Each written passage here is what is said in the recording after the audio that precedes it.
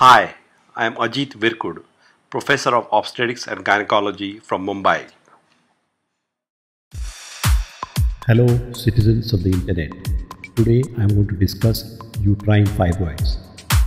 Fibroids are also called Leiomyoma, myoma or fibromyoma. Hippocrates called them scleromata. Virkud named them Leiomyomas. In today's discussion, I am going to refer to them as fibroids. Fibroids are benign, smooth muscle, monoclonal neoplasms of the uterus arising in the myometrium and sometimes in the ligaments attached. Majority, that is greater than 99% of fibroids arise in the uterus. Only about 0.4% of fibroids develop in the cervix. Very rarely, they may arise from the round ligaments, ovaries, fallopian tubes, broad ligament, vagina or vulva. First, I am going to discuss at length about the nomenclature of fibroids because there is something new. This diagram illustrates different types of fibroids. Based on their location and direction of growth, the uterine fibroids are named as follows. Fibroids that grow and lie under the uterine serosa are called subserous fibroids. Fibroids which are situated entirely within the myometrium are referred to as intramural fibroids.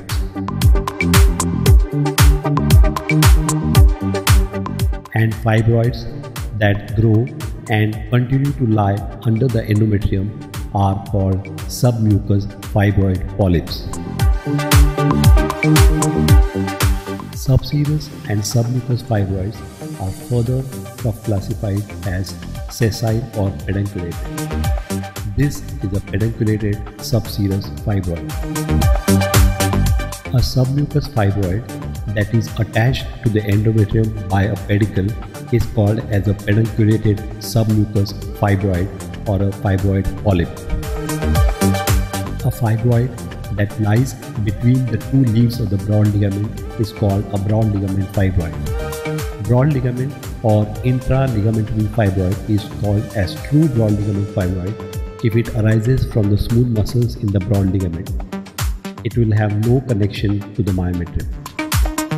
Intramural fibroid that grows laterally into the two leaves of the broad ligament is referred to as a false broad ligament fibroid. On dissection, it will be seen to be attached and arising from the myometrium. This is a pedunculated fibroid arising from the cervical canal. A fibroid arising in the cervix is called a cervical fibroid. It can grow in the anterior lip of the cervix or in the posterior lip of the cervix, or very rarely it can be central when it grows around the cervical canal. International Federation of Gynecology and Obstetrics (FIGO) has proposed a new classification of fibroids that categorizes submucous, intramural, subserosal and transmural fibroids.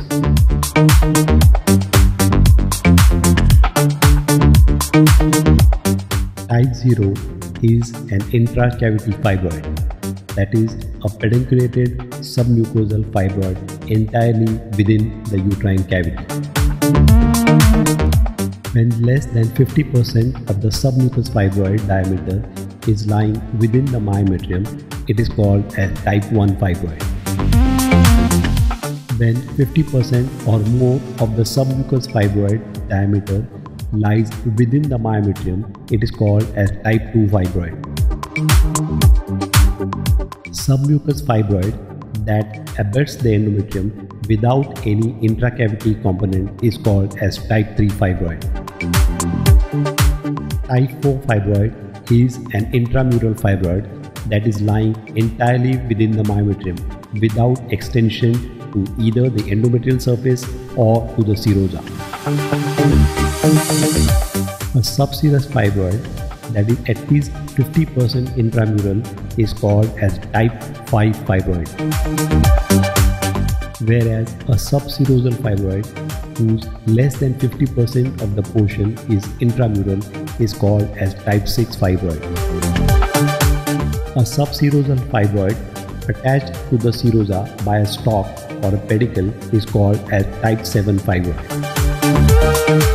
A fibroid which has no involvement of the myometrium is called as type 8 fibroid. This includes cervical fibroid, those in the round or broad ligament with direct attachment to the uterus, and parasitic fibroid. Transmural fibroid is a new category in which the fibroid has relationship to both the endometrial and the serosal surfaces, with the endometrial relationship noted first, for example type 2-5.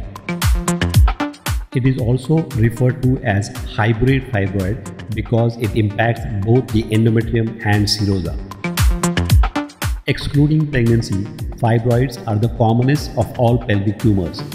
Fibroids are seen in 20 to 25% of all women. 10 to 15% of all OPD patients are found to have fibroids. Among African American women, by the age of 35, the incidence of fibroids is 60% and it is over 80% by the age of 50. Now I will discuss the etiopathogenesis of fibroids in considerable detail.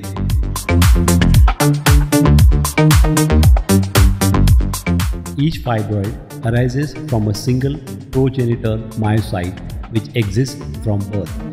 Multiple fibroids within the same uterus each can show independent cytogenetic origins.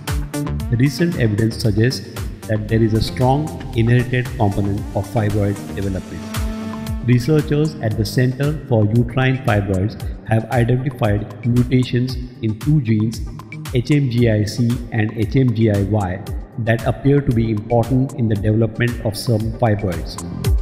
Karyotypic defects involving chromosomes 6, 7, 12 and 14 have been identified in about 40% of fibroid in some studies.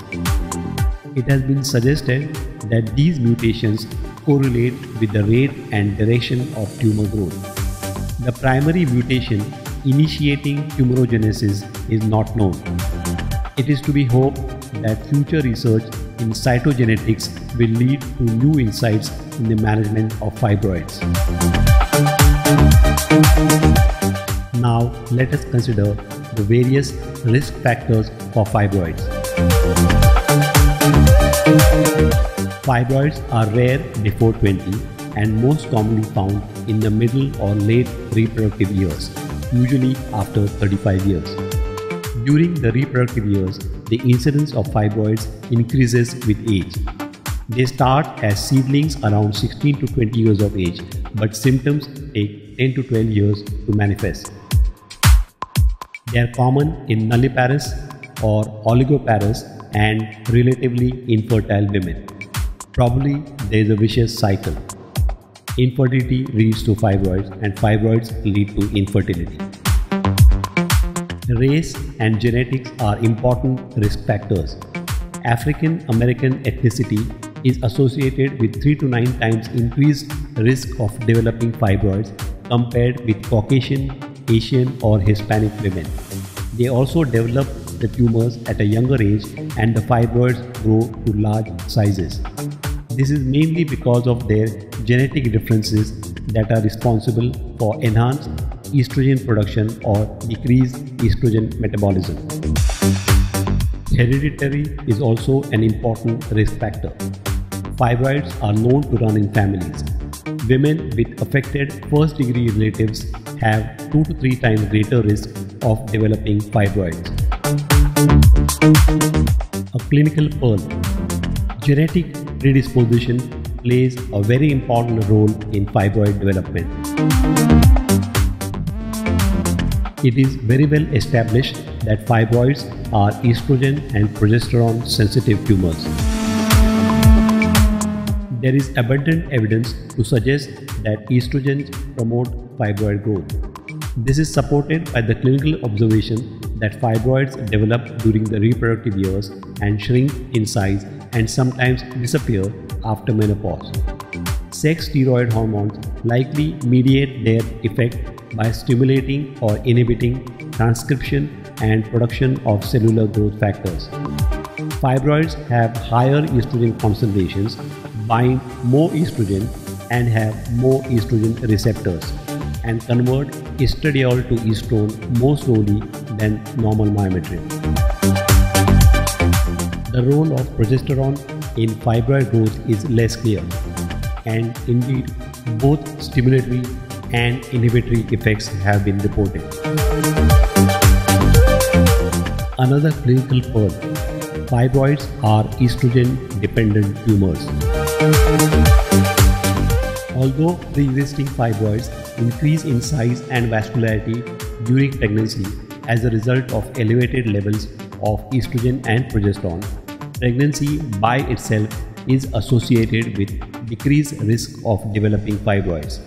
Pregnancy is a progesterone-dominant state and thus provides an interlude from chronic estrogen exposure.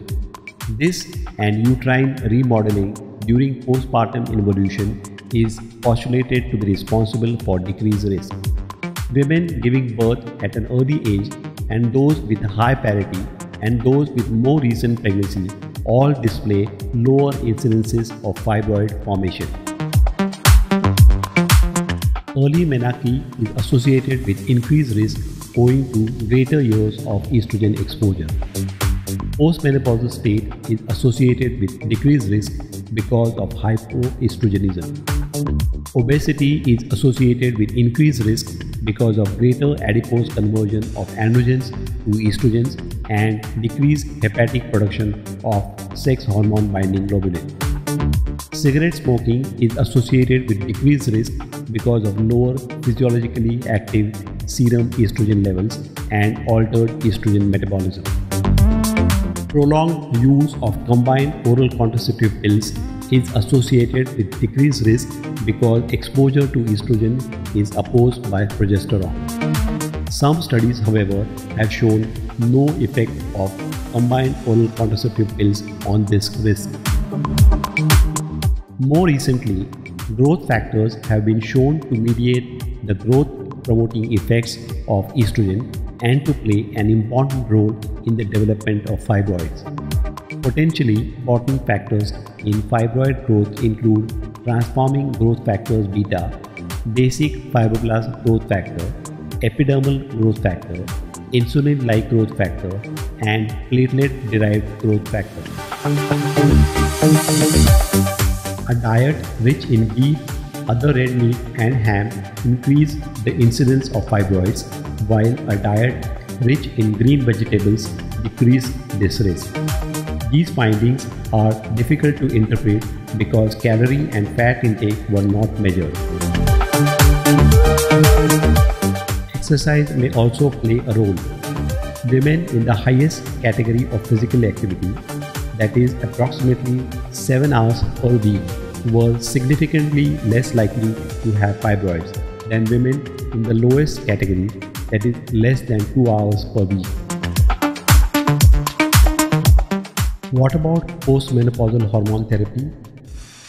For the majority of postmenopausal women with fibroids, hormone therapy will not stimulate fibroid growth. If fibroids do grow, progesterone is likely to be the cause. Overall, estrogen, progesterone, and growth factors likely promote tumor growth, but only after the initiation of tumor formation as a result of genetic mutation. There are a number of conditions associated with increased estrogen production that encourage fibroid formation. Conditions associated with fibroids are follicular cysts of ovary, endometrial hyperplasia, endometrial carcinoma, endometriosis, and adenomyosis. Now I will discuss the pathology of fibroids.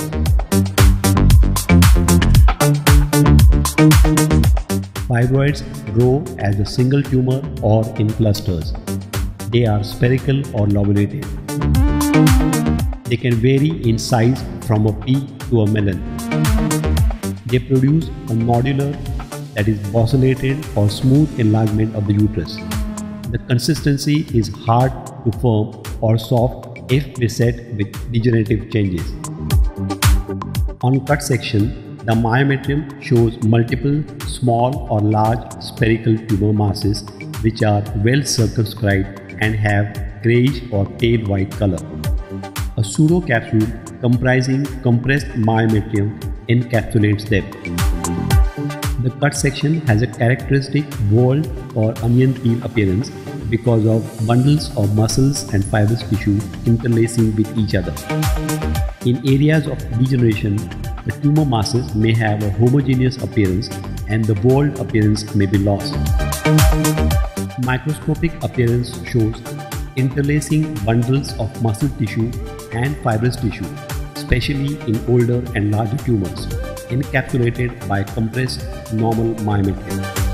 Blood vessels may be seen at the periphery of the tumor.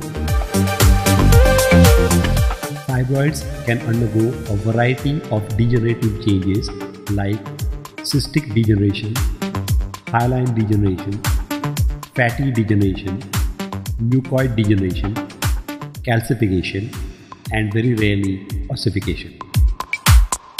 Sometimes fibroids undergo circulatory changes like red degeneration, also known as necrobiosis, which is common during pregnancy, hypertrophy, atrophy, telangiectasis, and lymphangiectasis. Sarcomatous degeneration is a very rare occurrence, seen in 1 in 1000 to 8 in 1000 uterine fibroids. About 2/3 of the uterine sarcomas arise in fibroids. Fibroids can undergo various complications like torsion of pedicle, hemorrhage from rupture of capsular vein, impaction, degenerative or malignant change, infection in a submucous myoma. A mobile pedunculated subserous fibroid mechanically irritates the peritoneum, leading to ascites. This is known as pseudomeigs syndrome. A submucous pedunculated fibroid can pull on the fundus and give rise to chronic uterine inversion. This is the end of part 1 of my e-lecture on uterine fibroids. In the second part, I will discuss the clinical features, diagnosis and management of fibroids. For further reading on this topic and other topics in obstetrics and gynecology, refer to following books written by me. Practical Obstetrics and Gynecology, Modern Obstetrics, Modern Gynecology, Clinical Cases in Obstetrics, Questions and Answers, Clinical Cases in Gynecology, Questions and Answers, and Pelvic Reconstructive Surgery.